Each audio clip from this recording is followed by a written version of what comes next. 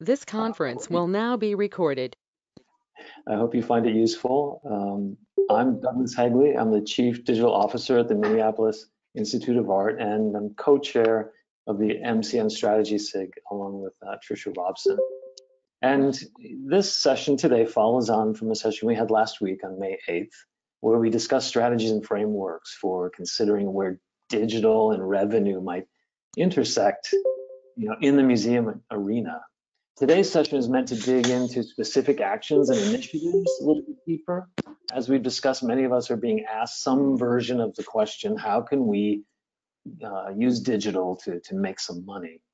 So Tricia and I planned these web sessions for a deeper dive into the question and its related content.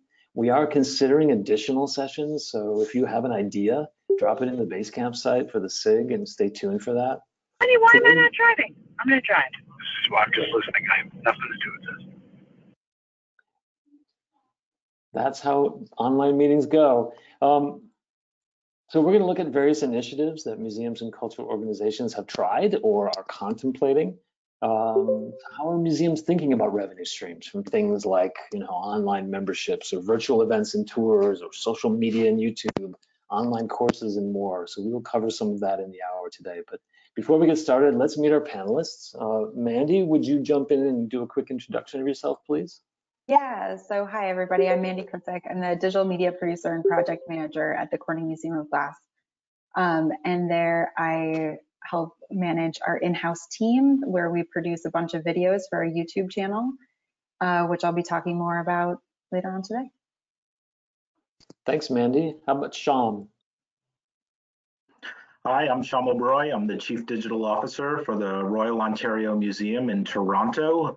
My group sort of oversees the museum's digital strategy, and we do everything from sort of core IT to multimedia production and online, et cetera.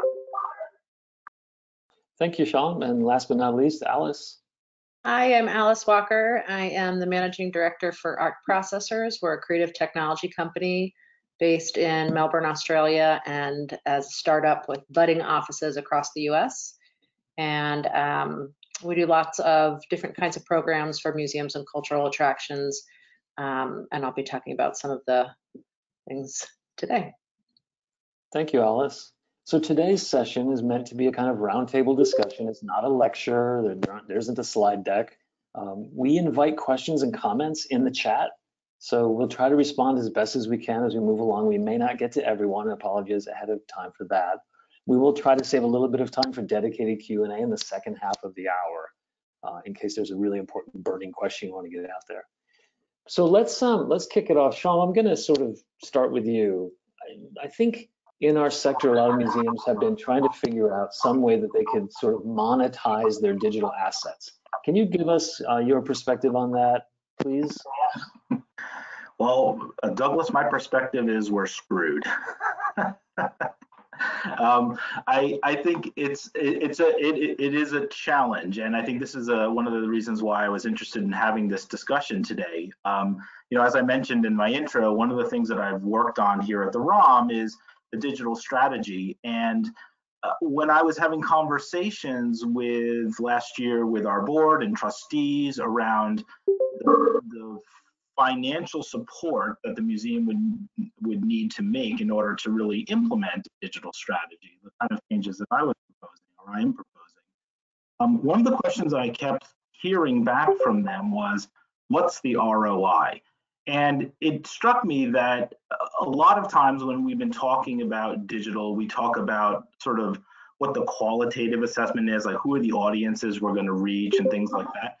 I don't know that we've really spent so much time talking about how we could quantify that, like how we could say by this amount of investment in this sort of digital activity will lend itself to, a certain percentage of increased revenue across these areas. And when I was looking at this question, I spent some time reaching out to colleagues. I think, Douglas, I actually had asked you about this at the time, and I spoke with Nick and I spoke with Jane Alexander, like people who are really have been doing this work and know this stuff.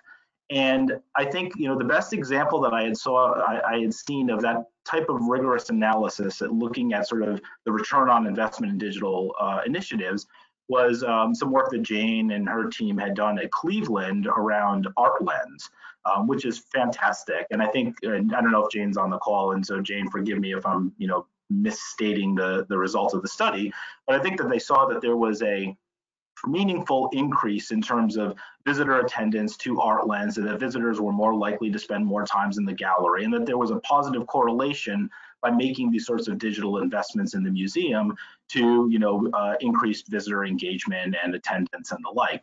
But the tricky part of that is that all presupposes that we can have visitors come into our museums, which right now none of us can possibly do.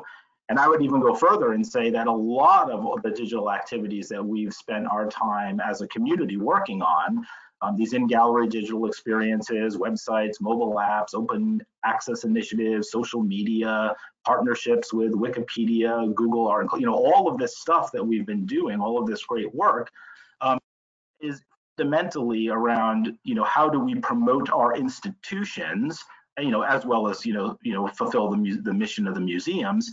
But also, I think there's an implicit or maybe even an explicit assumption that all of this digital work will help drive physical attendance, right? And and flowing from that will be increased revenues in terms of, you know, tickets, special exhibitions, and the like. But again, if we can't actually have visitors come into the museum, you know, the real trick is, how can we find other ways to monetize all of this activity that we've done that is not tied to things like physical attendance in the building? And I honestly don't know that we as a community, as a sector, have done that kind of rigorous quantitative analysis, looking at the question of this amount of investment in these sorts of digital areas will result in these other kinds of downstream revenue. So I don't have a good answer to the question. I think that things that I have seen effective here at the ROM and elsewhere are things that are not so much revenue generating as budget relief activities, in-kind partnerships and the like. We've had success working with partners here in Toronto, for example, on a number of digital activities, again, mostly related to things like our special exhibitions. But those have been effective because we haven't had to, you know, expend the capital ourselves to do that. But in terms of actually generating direct revenue from, you know, subscriptions, fees, the like, you know, the kinds of things that we would typically associate with museum activity, like attendance, exhibitions, I haven't seen a lot of good examples. I'd very much be interested in hearing about work that other people have done in this area, because I'm somewhat skeptical that these activities can actually sustain themselves in a museum environment, if only because museums generally, with some exceptions, don't have the type of content creation, digital content creation capabilities to feed that sort of steady stream, or things like, I don't know, Mandy's going to talk about YouTube, but like that production capacity to do things like, you know, the Netflixes and the Amazons and the rest of it. And Sean, both you and I worked at the Met in New York. So one of the issues there, you know, for any museum is branding. The Met's got an awfully powerful brand, and I remember that we were all pretty convinced that we could license our digital photography and make lots of money that way. Do you remember how that went? Yeah, I remember it very well. When I started at the Met in 2006, I think the image licensing activity was something like $800,000 a year. That didn't even cover the cost of the salaries, though, for the staff that were in that. But over the time that I was there, that market just absolutely cratered, right? And I think one of the reasons why, aside from, you know, again, fulfilling mission, promoting the museums and the collections, I think one of the reasons why we've seen such an uptick in open access initiatives over the last couple of years is museums realize that traditional licensing model, at least for, you know, photography of the collection, just doesn't really exist anymore. And I think, you know, one other thing is, like, I think talking about like partnerships, I mean, there are plenty of museums that still will want to do licensing of their digital assets. There are groups out there like Bridgman and the like. I'm not endorsing any of them, but I mean, as an outsourcing model, I think that really makes more sense than trying to do all of that activity in-house if your institution is not ready for something like open access. Thank you, Sean. I'm gonna move over to Mandy, because Mandy, Corning Museum of Glass has done something kind of interesting with YouTube, and I wonder if you'd be willing to share with us how you decided to do that, what some of the results and challenges have been. Yeah, definitely. So I'm actually going to refer back to something that Nick said on Friday in the first part of this series, was that you really can't ever just turn on a spigot and start generating a bunch of revenue for your museum. We all wish that could happen, but that's very rarely. I don't know if that's ever happened. So with us, it started back, well, really like over 10 years ago. We've been producing regular content for our YouTube channel for over a decade, building up our live stream audience and our video programming, and then the in-house department that creates that content. So by the time that we decided to consider monetizing our YouTube channel, it was last fall, last September, is when we sat down and actually said, okay, what needs to happen in order to see if this could work? So at that time, we put together a plan to slowly roll it out. We turned ads on about 35 videos, and then we kept really close track. And I'll share that what we looked at are, we wanted to see how our audience would respond to this kind of thing, because after spending a decade of building up resources, in the similar way of like open access images, we had just been putting them out there on YouTube for people to watch. But it was partially in conversations with Nick Uhouse, who is the host of Blown Away, which the museum was involved with as well last fall. And he's just in talking with him, he was like, well, first off, you guys are crazy for not monetizing your YouTube channel if you meet the thresholds that you need to. And then he said that really, like, people look at it as your channel has reached a certain status. If you can run ads, that means that you have the number of followers, you have the number of watch hours per time that you need to maintain that revenue generating status. And so he's like, people won't get annoyed by it. They'll just think like, oh, okay, they finally made it and they can turn on the ads. And I think that's the way that YouTubers think about it, right? Is all of them are trying to gain their followers and get enough so they can turn on their ads. But that's not our model, we're just trying to get our content out there, but then also sustain our ability to continue creating these programs. So what we did is we looked at, with the test videos, the watch time that, do people stop watching the videos when they hit the ad or not? Our subscriber count, are we losing subscribers or not gaining new subscribers because of the ads running? We have a really engaged community where people comment on the videos really frequently. So are we seeing any negative comments? And then of course the revenue itself, are we generating enough to want to continue doing this? And after a short test period, we discovered that people were continuing to watch, our subscriber count was growing. We got a few comments, but really not as many as I was expecting.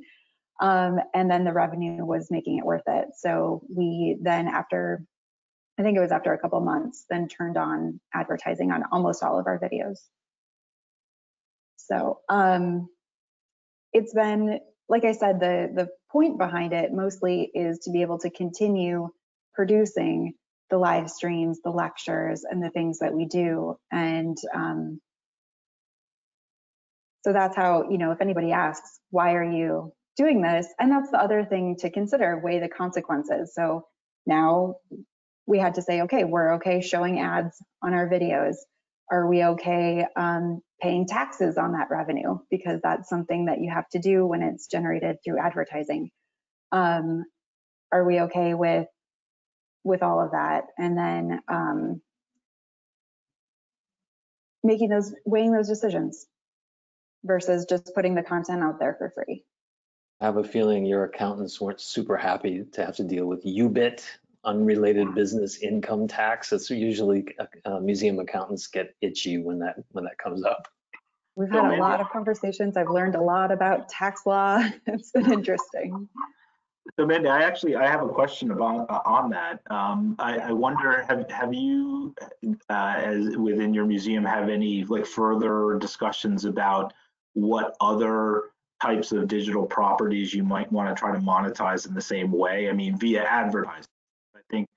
I think the advertising revenue model is absolutely, as you guys have proven, one that can be effective for museums. But I'm sort of curious about how far does one take it? Do we then start, putting advertisements on our websites, for example? I'm just curious in what kind of conversations you guys have had around that. Yeah, and that advertising on the website isn't something that we've discussed. We have looked into, like, in the same sense of YouTube and using the video content, if it would make sense to generate a Roku channel, because with that you can either run advertising on the channel or you can create a subscription model, so people would pay a certain amount, I think monthly or yearly, to then have access to your whole library. With that though, you have to have the library of content to be able to share. It needs to be a quality that's similar to the Netflix, the travel channel, the history channel that's on Roku. And you also need to host your own video on like AWS or Bright Cove or something like that. So not something we're going to roll out soon or maybe ever, but similar to like things that we're looking into. But in the process of thinking about, do we want to monetize our channel, I reached out to other glassmakers on YouTube that I knew were somehow getting money for what they do, because they would go to different conferences and film and live stream from there. And mainly the number one thing that I heard from other people was sponsorships. So they would just get other companies or other people to sponsor episodes of their channel's show and then get revenue that way. Which I think, have any of you guys done sponsorships that you'd want to talk about that? Not in any way that I'm willing to brag about. So, but Okay. thank you, Andy. I'm going to move over to Alice now. So, Alice, you've and I've known each other for a long time. You've often worked in adjacencies, right? You've been in private companies or publicly traded companies that do a lot of business with museums and provide a lot of content, production, other things for museums. So, can you give us a little bit on your perspectives on, where does this work from your point of view? I think Chum and Douglas and I all worked at the Met many years ago, and later I worked for Antenna creating content for museums, including the Met. And really what Chum was talking about, the challenge in being able to monetize the content that you're creating and putting out there, is you really need to be operating in a huge amount of volume.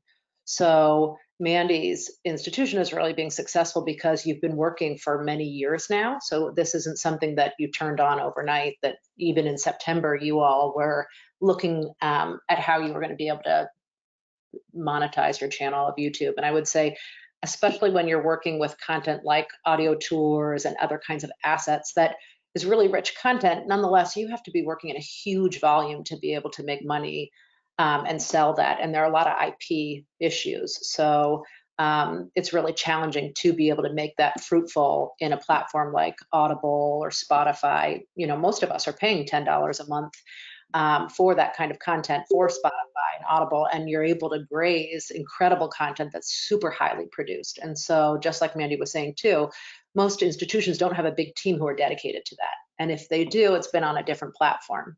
So my perspective in working at art processors is a lot of institutions before coronavirus were using interpretive means to be able to either support their operations or to some degree are successful and are really doing revenue generating programming, such as on-site tours, right? And whether that's with your docents or whether that's through membership with access to your curators, or whether that's with audio tours or multimedia experiences, et cetera.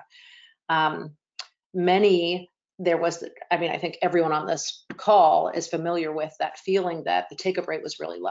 And so there's been this real push against downloadable apps and a real question about sort of what's the next experience? Is it about devices? There are institutions like MoMA who have, wands and apps and progressive web apps and, you know, the full suite of devices. And they're really lucky to be sponsored by Bloomberg, and they're really creating great content, right? But I think what we're really thinking about now, all of us, is what happens now? How long is this shutdown going to last? And I think anything that's going to be successful right now in coronavirus is going to be successful not only now, but when the doors open. And so, right, everyone's been watching webinars, everyone's been looking to their neighbor to ask, what are you doing? How are you staying relevant? How are you staying operating? The kinds of conversations that our processors is having right now are with institutions who want to use digital with us. And maybe it's not directly related to driving revenue, but is directly related to continuing to have an audience and serve that audience with the doors closed and as they ramp back up. So one of the things that Art Processors has, I'll give an example, is a queue management platform with the Museum of Old and New Art in Tasmania, which is where Art Processors was really founded. And so that queue management works with a location-aware app and ticketing. So people come in, they have a ticketed experience, they can line up in a digital queue that holds them, sort of sorts them in a period of time, and allows a small number of people to be standing in a physical line. Now that museums are really thinking about staged reopening, and of course it's different in different states, that's some of the interest that people have right now and are coming to us to ask about. Maybe they didn't have ticketed entry before, and now not only are going to have ticketed entry, but timed entry. So what is that going to look like? And is there an opportunity perhaps to have that kind of experience in a downloadable sense so that you're not worrying about sort of all of the issues of sanitation, let's say hygiene? You know, can you potentially have a heat map that shows where people are circulating so that you can have more control over your rooms? I think that's the first stage, is for everyone just thinking about how are we going to operate when the doors open again? Can we bring people in? Is it going to be sustainable to have 25% of our audience? What does that look like? And what's the experience like? Not only how do you deal with removing all the kiosks and removing all of the touch experiences and putting up, I don't know, arrows and, you know, having additional visitor services staff, right? All these considerations with all of the furloughs and, you know, just there's a lot of challenge that people are dealing with. And I don't have all the answers by any means. What I think is interesting, though, is digital. I think there's this, people are coming back to thinking about how digital is really a lifeline for institutions. And so digital right now is attracting, in many ways, this big armchair audience, right? The audience who maybe will never come through your doors, but who are being attracted to, you know, the cowboy who's taken over, you know, social media, or being attracted to, you know, the penguins running through the aquarium, or, you know, are paying attention to people's YouTube channels again. So all of these new visitors, these armchair visitors, if continued to be catered to, are going to be interested in your institution. And I think digital is the way of being able to do that, both to bridge bringing people back into the doors, and then longer term, being able to continue to build out that digital audience. Yeah, I think that, you know, from a digital perspective, I can say we have never been busier than we've been in like the last 8 weeks. I mean, the whole pivot to digital has resulted in us like churning out a fairly significant amount of brand new digital content. And I think, unlike, you know, Mandy and Corning, we've had like, you know, multimedia producers and folks like that at the ROM, but it has not been part of our DNA for like 10 years to do this type of content production. And so we've been doing quite a bit of it, like fairly quickly within the last few weeks. And we've absolutely seen, in terms of visitor engagement online and through social and, you know, and the rest of it, that there is a meaningful and real armchair audience for this stuff right now. In some ways, it's a captive audience, right? People are looking to engage and get quality vetted content from reliable, responsible places like museums. Especially, you know, one of our core audiences right now is parents with kids at home, right? And so doing things like story times and the rest of live streaming and that kind of stuff to reach that audience. But when it comes to like then monetizing that, I think rather than, we had talked about, is there like subscription models for this? Is there ways that we could try to incentivize folks to pay for offerings like that? And I think what we're trying to do right now with this is just to capture as much information, demographic information about this audience as we can, so that we can solicit on them later for some reason, whether it's like pure philanthropy, or that when the museum does reopen, we have a better, more granular understanding of who this audience is and what specifically they're looking for, so that we can maybe better target them in the future. I mean, to put it another way, we don't quite yet know what we're going to do with this audience, but being able to capture as much information about this audience as we can right now, I think is really important. I hear you, and I think both of you are referencing a little bit of the short-term, long-term nuance to this issue, right? So while, I'm thinking on the short term, we've seen real success with, we've had to cancel so many things. People had bought tickets months ahead of time for events or exhibitions, summer camps, classes, everything, corporate events that we were doing. We've had some real success with reaching back out to these people and saying, we're very sorry the event has been canceled. Two choices: total refund, convert your ticket into a donation. And we've seen, a relatively high percentage of people willing to convert their expenditure into a donation, which has been really heartwarming and really wonderful. I don't think that's a sustainable model, but it might be a tactic that other museums could use in the immediate moment, and just ask, sometimes just asking. But that longer term thought that I think all of you have referenced to some degree, of saying, what are we learning now that will maintain a longer term potential revenue, whether it's the indirect, Sean, that you're collecting data has value, right? You're collecting data and you'll be able to use that data later for other kinds of asks, or a sustained ad revenue model through YouTube. Are there other sort of thoughts that any of you have about a longer running sustained revenue model that is supported by digital? Looks like Mandy's inhaling to speak. Yep, I'm like, I've got my mic off. What I can share is that we've started talking with the advancement team, and they're really interested in, since we already had been producing content that's shareable, is there anything that we haven't yet shared that isn't public that they can release as an exclusive for our members? So thinking about that longer term model, how can we entice members to see value in their membership, even though they can't come visit the museum for free anymore? What value are they still getting? Why should they renew? Why should they continue to be members of the museum? And especially for our, like high donor level circle, what content, digital content, can we give to them that is exclusive, that no one else gets to see yet, or that they get like a week or two ahead of the public? So that's something that we've been looking into. Yeah, that's absolutely right. I mean, we're having the exact same conversations. Our initial push was to be able to get some content out to as many visitors as possible. Now that I feel like we're getting to, I don't want to say a critical mass, but we've got our content production to support this sort of virtual online audience. Now that we've got that sort of in flight, we've been talking with our membership people and our fundraisers about that same sort of exclusivity. What are the kinds of digital experiences that we could offer to our members, to our high value donors, that would be attractive to them in terms of feeling like they're getting, get preferential treatment through their membership and through their donations. Although I will say one thing that's interesting, and again, I don't know if this is a long-term sustainable thing, we've actually surprisingly seen a very slight uptick in our membership. People who are coming up for renewal who might previously not have renewed, or that we weren't sure will have renewed, we're finding that they are renewing. And I think that's just a sort of natural philanthropy. Like, people understand that museums, like small businesses and lots of other organizations, are going through like a financially tough time. And because there is that predisposition to sort of trust and want to support museums, we are seeing that right now. Whether or not that's going to last over the long term, I don't know. But that's one of the reasons why we're looking at the same types of things that Mandy's talking about, these sort of specials for our members and our donors to keep them engaged.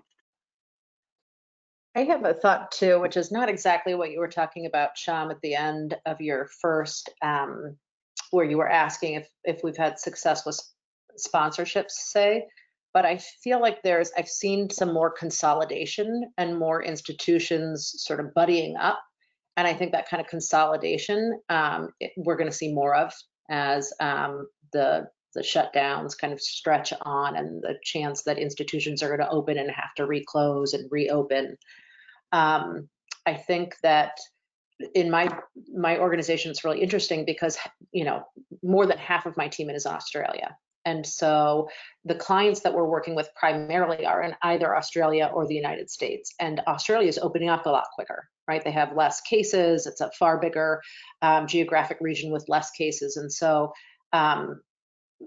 it remains to be seen what's going to happen in the US and in Australia. But I think some of the institutions there are really starting to cater to their local audience, realizing that they'd had restrictions with states, so you couldn't cross state lines or you'd have to be quarantined. And so institutions who are starting to reopen are really catering to the international armchair audience through digital, but starting to think about programs to bring people through the doors that are going to be local. And so partnering up with some institutions to do outdoor experiences.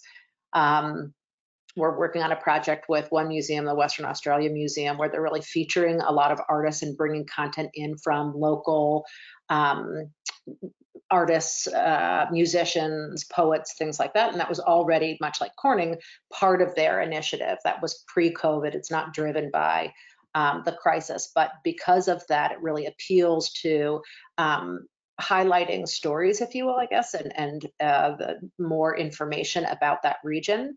And so they're buddying up with other institutions to think about how they can tell those stories more. So surfacing the content on site for visitors, and they'll even have in their retail stores, books and other things that are being sold by the people who are producing that content. So sort of featuring them as co-contributors. So there is a bit of a virtuous cycle there.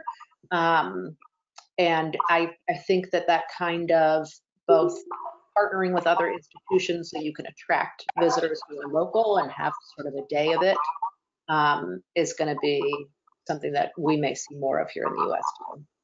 It'll be interesting, Alice, to see how that shakes out. I mean, I think in some ways the museum community is like amazingly, collaborative. I don't know if Brian Thornburg's on the call, but I remember him saying to me that, when he first joined the sort of museum community, he was really struck at like how open and generous people were with their time, their expertise and everything like that.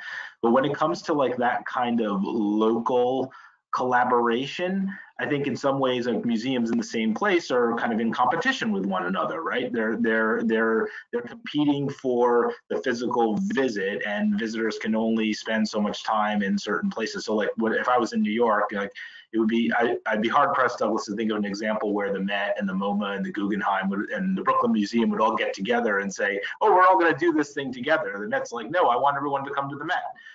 So it'll be interesting, to see how this evolves, because I do think you're right. I mean, we are going to be in a new sort of reality where we are going to be very much reliant when museums do open back up on our local audiences, right, as opposed to foreign tourists or people driving, not having driving, but who have to fly in order to arrive at our destination. I think so. We're going to have to try to do what we can to sort of capture that market, and it may be that kind of collaboration between museums helps all of us. But it'll be interesting to see.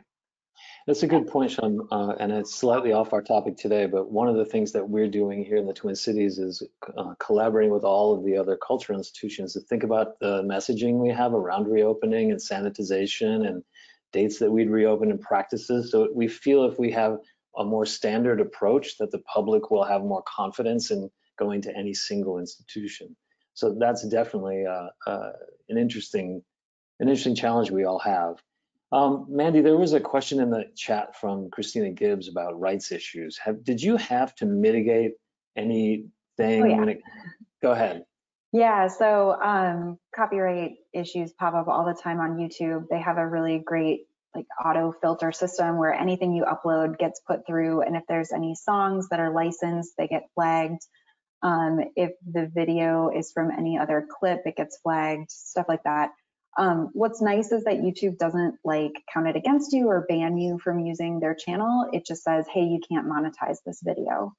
So recently, being working from home, we have been looking at, what new content do we have that we can put on since we can't be in the hot shop? And so we're looking at videos that we had previously only released on DVD or that are just in our archive at the library that we might be able to get digital copies of, and then trying to upload some of those. And with those, they're older videos. And so we've run into just a lot of copyright issues where, yeah, we think we purchased the licenses for these. Who was the director of that video again? It was before my specific department was formed. Is it on paper in somebody's office that we have to go dig into? So it does get challenging. And yeah, and that's part of it. You just have to look at what's getting flagged, and then how much does that really set you back? So obviously generating your own content and using purchasing licenses for music or using like a streaming service where you've purchased it is the best bet if you're producing new content. But then of course, if you're uploading things that were either produced before you got there or from a long time ago, you're just going to run into those issues. And then it's just a case-by-case basis on how you solve it. I would also say to that point, like we've been going back and looking at some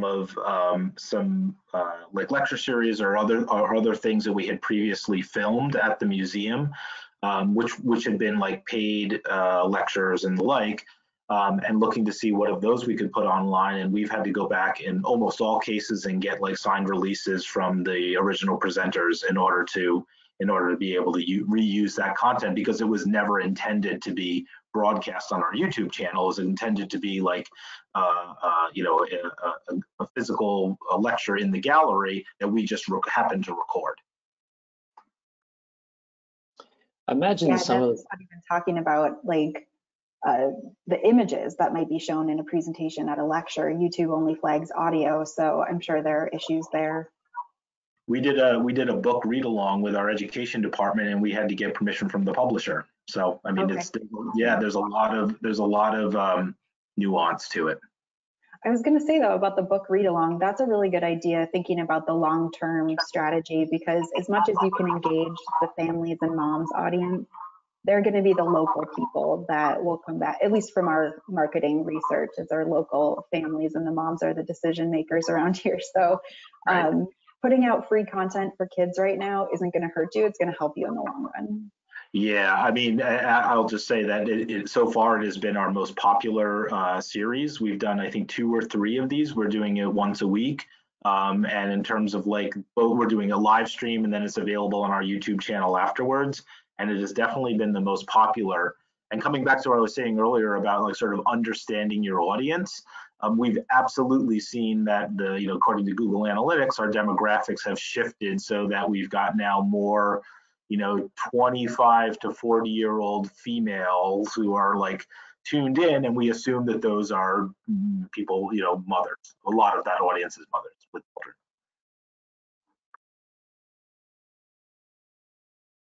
I assume a lot of people who are on this call, maybe I shouldn't assume that. It's possible that a lot of people on this call tuned into a webinar yesterday that QZM put on that has some really interesting examples of ways that people were sort of monetizing digital. One that I felt envy over, although I'm not sure it applies in the art museum world, was the Elmwood Park Zoo in Pennsylvania that was able to sort of rent out virtual experiences with their giraffe at $150 for 15 minutes. You could have a giraffe sort of join your Zoom birthday party or something like that. I thought that was kind of astonishing, and that they had something like 150 different people buy that experience. I don't think art museums quite have a live giraffe that they could do that with, but I was also intrigued that they talked about a live sort of telethon style thing they did on Facebook. That kind of thing, asking for support from a broader audience, engagement plus revenue, I think is another example just to throw out there on this call in case people hadn't heard that. Richard Urban then brought up, and some of you may remember this, when Shelley Bernstein was at the Brooklyn Museum, they introduced something that they called the, First Fans, and it was an online-only digital membership model. I don't remember that being very successful. Are any of you considering something like an online-only membership? And if so, looks like Alice remembers that better than I do. Go ahead, Alice. No, I think she did some incredible things at the Brooklyn Museum, but I don't remember that taking off. I remember that being an interesting proposal at the time, maybe too early for its time. We haven't talked about that, but I think if we were to talk about that, it would come back to what I was saying previously, that you would really need to have a critical mass of content that you feel you would be able to deliver to those members to make them feel that it was worth their while for that type of membership pass, aside from like the normal like philanthropic, generosity, right? And it may need something tangible with it. My sense is that there's a lot of opportunity for this combined sort of physical opportunity that's catering to makers, catering to parents at home, catering to school districts, catering to, at some point we're going to be saturated from watching Netflix. I hope it's not tomorrow. Yeah, that's a really, yeah. Oh, sorry, Alice. I was just, while you were saying that, that's absolutely what I was thinking about. In some ways, I think we also need to remember that we are not the only people who are trying to reach, the armchair audience right now. Like everybody has got their oar in the water. And this is just one of like dozens and dozens of different types of places that are just like pumping all this stuff out to try to like capture eyeballs. But sorry, I interrupted your thought. No, not at all. I just think we still do need entertainment, right? And so people are coming to our museums for entertainment. People are taking our experiences for entertainment, right? And so we really need entertainment right now, right? Like, and it's going to get grim in a year if we're still doing this, if we're not thinking about how we're creating these experiences that are connecting with people, right? And are making our lives better every day, right? In the way that a museum visit just completely changes your perspective.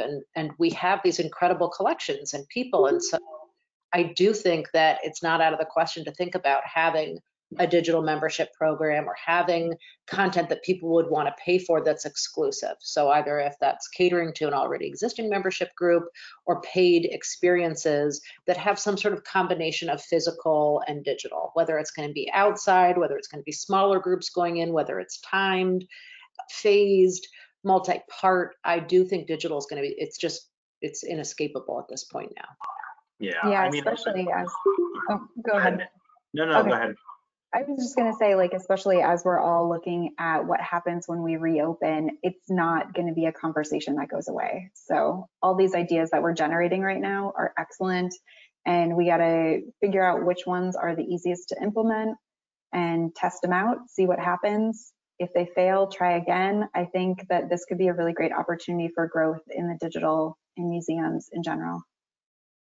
Good point, Mandy. And I think that experimentation is really important. And I'll throw in the mix too. We've had some success, and Alice, you're sort of referencing this. At our higher end donor level, we've been hosting these cocktails with curators virtually, where those high end donors get an opportunity. It's almost like a ticketed event. They have to sign up for it. They're able to come on for an hour or so and just spend time with a subject matter expert. We have these amazing collections. We also have these amazing educators and curators who know a ton about the collection, who have fantastic stories. Training them up and supporting them for these kind of virtual experiences, I think there's maybe traction there. Those might be able to be ticketed events once we get better practice at how they work and how we can market them. Thoughts on that? I mean, I think that's right. I think, as Mandy just said, we are, and certainly in my organization, we're in the point of like trying to experiment along a number of different lines. And I think some of these things we're going to find are not going to work, and some of them will. But I think what's really important is to try as much of these different avenues as we can during this time when we're sort of constrained in all the other sorts of things that we can do. I mean, one of the reasons why we've been able, I think, to sort of fairly quickly get up to speed in terms of our digital content creation is that we've got a bunch of staff who aren't normally doing the types of things that they would normally do, right? Our educators are not doing school group visits now, and our project managers and are not doing their exhibition planning now. I mean, that activity is still happening, but not in the same way as it was 2 months ago. And so while we do have this creative, workforce that could potentially be involved in a lot of this sort of digital experimentation. I think it would be really important to try to leverage those folks within your organization to see what kinds of ideas can we come up with, and what are the things that are going to be effective longer term, right? Not just for now, but moving forward. So related to that, but unrelated to generating revenue, I wanted to put a plug in for a program that we've started with work from home staff who can't do their normal daily work functions, is we are having them caption our YouTube videos. So if you turn on community contributed captions, anyone with a Google account can go in and caption the videos and submit them for review. And it's just a great way to increase the accessibility of your content. And it takes forever, so people can have stuff to work on if they have extra time. That's awesome. Really, in some ways, this is like, you go to conferences and you hear people, you hear institutions who are going through a building museum, phase, and you think sort of enviously, must be so lovely. I've worked on those projects. On the other side is the vendor, where you're planning with them for a year and a half the content that's going to come out. And you're in this really precious bubble, and it's still very stressful, and you have a deadline, but you're getting to be more inward looking in a positive way, and everyone's working towards the same goal. Right now, we've all been forced to do that, right? It's not our choice. We're all in this alternate reality, thinking, how do we get to the end of this? How do we sustain ourselves? How do we continue proving that we're valuable with this completely new paradigm, right? And it seems like, I love that that's what you're doing, Mandy, that your institution's doing that. We have a client right now, and we're working with them on starting the second year of a 3-year project with them. And they're doing a lot of their sign language videos right now, and a lot of their access content, right? They're thinking about all their highlights content and how can they have audio descriptive and verbal descriptive versions of that, which is wonderful, right? Really thinking about how can we be more accessible for our audience. I also just thought, when you were describing, both of you, about your teams who could be featured online, I don't know how many of you watch Saturday Night Live and have been watching it since coronavirus. And, Saturday Night Live kind of dips and wanes in terms of quality. But recently I have found it so entertaining that they've been able to create these shows and sustain it with performers in all of their own homes. And what it strikes me is, it's really important to actually just stay fun, right? It's not polished. They're not carrying off the skits the way they would in New York City, but they're doing it with so much delight. And they're clearly bringing in talented digital folks, designers, motion graphics people who probably would not have as much of a starring role regularly when it's just the live broadcast. But it's so entertaining to watch, even the stuff that's not executed very well, right? Because they're doing it for the entertainment's sake. There's so much joy that they're carrying out. And I think that that's what we really have to continue to harness for our teams. And so it's as much about being not afraid to fail as it is having your teams practice online, right? Like, no one signed up for this. No one signed up to be online for, let's hope it's only 3 or 6 months, but right? So we also need to build the skills. We need to look for more of those digital skills, and we need to sort of embrace the folks on our teams who have those skills to bring in an extra level of personality and brand to what we're doing. It's a great point, Alice. And I think I've told this story before, but I've often brought improv people in to work with my technology teams to help them, I think, with their interpersonal skills and communication skills. And, it doesn't hurt that all those Saturday Night Live cast members generally come from improv, where they can deal, when you throw a wrench in the works, they know exactly how to pivot and deal with that. But it's an interesting challenge for all of us right now. Can we bring some of the practices of improv, the sort of yes and, like sort of go with the flow, and don't be an anti in moments of stress? And it can be an interesting challenge. I want to remind everyone who's on the call that we're looking for your questions in the chat. We've got about 9 or 10 minutes left today. So if there's something you wanted to toss out, an idea, a question, or one of our panelists said something that you want to follow up on, please jump into the chat. And I'm going to ask, since I'm not seeing anything yet, I'm going to throw another one out there. This idea of special access, how would you approach that? Through what digital channels? How would you sort of titrate visitors to that, whether that's at Cocktails with Curators or with your director or an Ask Me Anything event? Is there any creative technologies that you would use to help monetize something like that? Do you mean the software itself? Software, the platform, the registration, whatever piece of it that either you have experience with or you have an interesting suggestion for.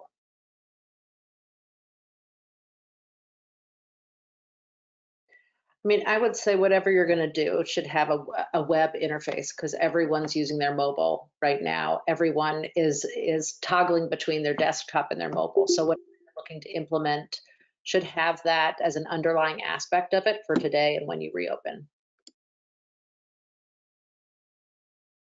I mean, I think I don't do the social media at the ROM, but I think that tying that into social media, like if you're talking about like live streaming, like Facebook and things like that, can be valuable for all sorts of ways, right?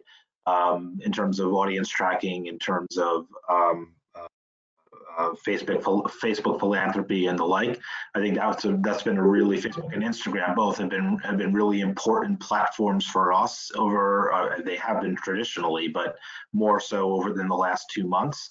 And it's one of those things that most people are already on, and so there's not the additional burden of, well, you've got to download this or you've got to do, install that or whatever. And I was just going to say, nothing that we're actually actively producing or anything, but we're really inspired by the Masterclass company and what they're doing with their virtual classes. And obviously the people that they're getting to run the master classes, it's amazing. And I think that the membership price point is relatively not too high. I forget how much it is. But I was actually expecting it to be more expensive. And so we're looking at that kind of model and thinking about if there could be ways to translate that into using the knowledge of our experts to do something like a master class. Douglas, I was gonna, just wanted to come back to something I think I mentioned at the top of the conversation. It's like, we're doing all of this work, all of our institutions are doing this work, and I assume we're also sort of measuring it, we're tracking it, we're looking at our views, and we're looking at Google Analytics and seeing who's coming in and the like. I would just throw this out to the group and to the audience that I am very much interested in doing a sort of quantitative assessment of this too, right? Right now we've been running hard just to sort of like keep up. But I think if this sort of extends into a longer period of time, which is certainly a possibility, I think it would be important and useful for the community to understand, like, what really does it cost for us to do this? And to come back to my original question, like, what really is the ROI, right? And it may not be direct in terms of like somebody paid us this money in order to access this thing, but we should be able to measure both the financial obligations that the museum has in terms of creating all of this stuff, but also the ways in which they are monetized either directly or indirectly. And I think doing that sort of like rigorous sort of financial analysis will tell us things, and I think better position us for doing more of this stuff into the future. I really agree with you, Tom. I think being able to collect data and move beyond just like data reporting to true deep data analysis is going to be the direction that so many institutions who are embracing digital now in ways that maybe they haven't before. That's critical to being able to say this is successful, right? I mean, everyone wants ROI and everyone's competing for that right now, and we don't have visitors coming through doors. Those are great points. And I think, Sean, particularly I'm going to ask of you, and maybe Mandy, you can do the same thing too. As you develop some of those ROI metrics, posting them up on the Strategy SIG Basecamp would be really helpful, just to know what you're saying. Even if our data doesn't match, the way that you're talking about how you analyze the data is really valuable to everyone in the community, I think. Mandy, there's another question for you. Did you see ad revenue coming from only certain high-performing videos, or is it more like a rising tide? I would say both to that. There are a number of videos that YouTube's algorithm has just really picked up on and serves to people that right now are watching longer videos. So we have one that's 3.5 hours and it's getting on average over an hour that people are watching it. So we think that it's like they have it on in the background when they're studying, maybe sleeping, we're not sure. But the algorithm keeps showing that to people as their recommended next video. And so that one's getting a lot of plays. But then the rest of them, it's like you'll look at the ad revenue per video and it's a couple cents on one, a couple dollars on another, but then the collective of all of the videos contributes. So yeah, both. There are also some questions in the chat about, paid education programs, and I think that's an interesting one for us, right? We were queued up to do summer camps or classes that often required physical materials in order to do that work. I know here at MIA we've experimented a little bit with like a kids drop-in art studio hour where we really have worked very hard to try to do projects where almost everyone would have this stuff at home, right? They've got some kind of paper, they've got some kind of implement that makes marks on a paper, so let's try this thing. I don't believe we've tried to monetize that, but I think this idea of taking what we know we can do and do well and trying to adapt it to a virtual environment is intriguing, and those kinds of experiments pretty important. Yeah, I think one thing, just thinking about summer camps, because we've had similar sort of conversations, like can some of that physical activity take place digitally now, virtually, and what is the price point for that? Because I think one of the big factors in this, when you talk about things like summer camps or anything, like we saw this with with museums and the web and the conference, is the question of time, right? A kid can go to summer camp and be there 8 hours during the day and run around and everything like that. That doesn't translate into 8 hours in front of the screen, right? And so figuring out what that balance is between how much of the physical can be translated into the digital, aside from like the cost, the money involved and things like that, but also the question of time, I think is also really important.